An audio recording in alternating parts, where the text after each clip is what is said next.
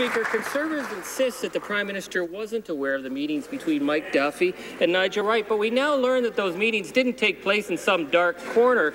No, they took place in the Prime Minister's own, quote, private, high-security boardroom. Will the Prime Minister tell us whether or not he was aware that on February 11th and February 12th, 2013, his private boardroom was used by the four conspirators, Mike Duffy, Nigel Wright, David Tkachuk, and Irving Gerstein?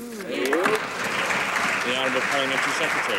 Mr. Speaker, the Prime Minister has already confirmed the fact and said to this House that he told Senator Duffy, in fact, all of caucus, that any ineligible expenses should be repaid immediately. It's a standard that, of course, that we expect on this side of the House. It's a standard that that Canadians expect, Mr. Speaker.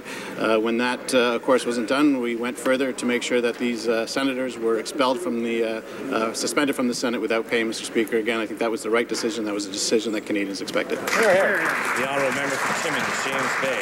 Well, I think the right thing would be to find out whether or not a crime was committed in the Prime Minister's boardroom. Dan Leger's book has now moved the issue of these conspirators right into the Prime Minister's private boardroom. Yep. So even after this scandal became public, are we to believe the Prime Minister wasn't briefed about what happened in those 2 days?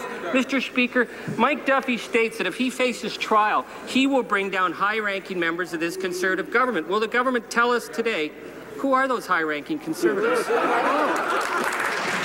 Honourable Parliamentary Secretary. Again, Mr. Speaker, the documents released by the RCMP quite clearly indicate that the Prime Minister did not know this, Mr. Speaker. At the same time, these very same documents outline quite clearly the extent to which the Prime Minister went to make sure that all information was made available, Mr. Speaker, including waivers from all applicable staff. All emails were turned over, Mr. Speaker. We're working with the RCMP to get to make sure that all the facts on this are known. And, Mr. Speaker, we've went even further by making sure that these three senators were suspended. New accountability measures in the Senate, Mr. Speaker. That's the type of action Canadians expect, and that's what they'll continue to get from us. The Honourable Member for